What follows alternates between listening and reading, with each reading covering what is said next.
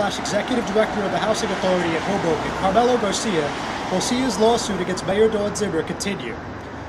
Judge Maron ruled on Monday that Garcia's lawsuit does have a legitimate claim that his civil rights were violated by appointees put on the board by the mayor. However, 2 other counts alleged in the lawsuit were thrown out by the judge. We got a further update from Garcia's attorney, Louis Zayas of North Bergen. First of all, we now know the lawsuit will be moving forward despite some indications that it may not be the case. So just give me your reaction to that, Mr. Zayas.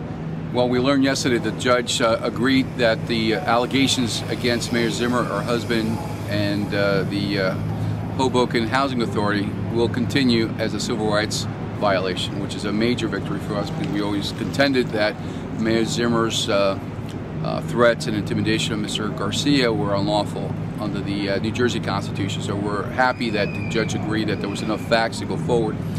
We're, however, disappointed about the judge's dismissal of Mr. Carmelo Garcia's whistleblowing claim because we felt that you don't need to suffer economic harm in order to sustain a whistleblowing complaint. We believe that threats to one's employment on a daily basis is sufficient to alter one's work environment, and you don't need to get fired in order to be retaliated against in the workplace. So we feel that unfortunately that the judge didn't see it the same way we did, but we'll take an appeal when the time comes. But at this point we're going to go forward and get ready for trial.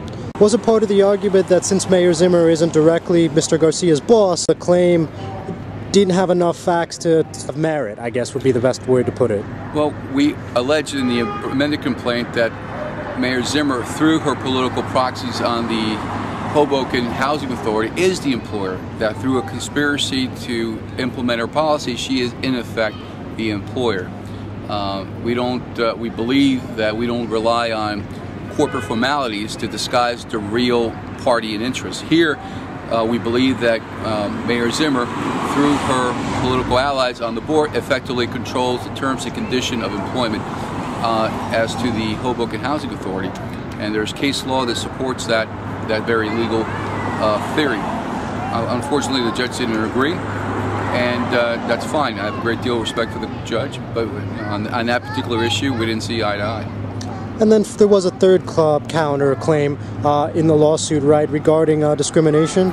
We allege that Mayor Zimmer aided and abetted the discriminatory conduct directed against Mr. Garcia. This is an ongoing pattern in Hoboken of government officials retaliating against minorities. As you know, Mayor Zimmer and Hoboken were involved in a lawsuit where a jury awarded $1 million against Hoboken for Mayor Zimmer's decision to fire Angel Alicia, the first Hispanic Director of Public Safety.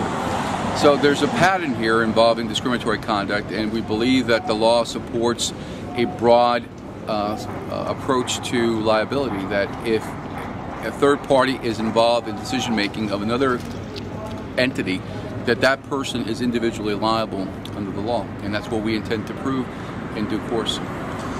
And the only other thing on that point with Mr. Alicia, is it true the city filed an appeal on that matter? I haven't seen any appeal. I know they recently lost a motion to set aside the verdict. They lost, and I haven't seen any notice of appeal. I'm John Hudson County TV, Hoboken.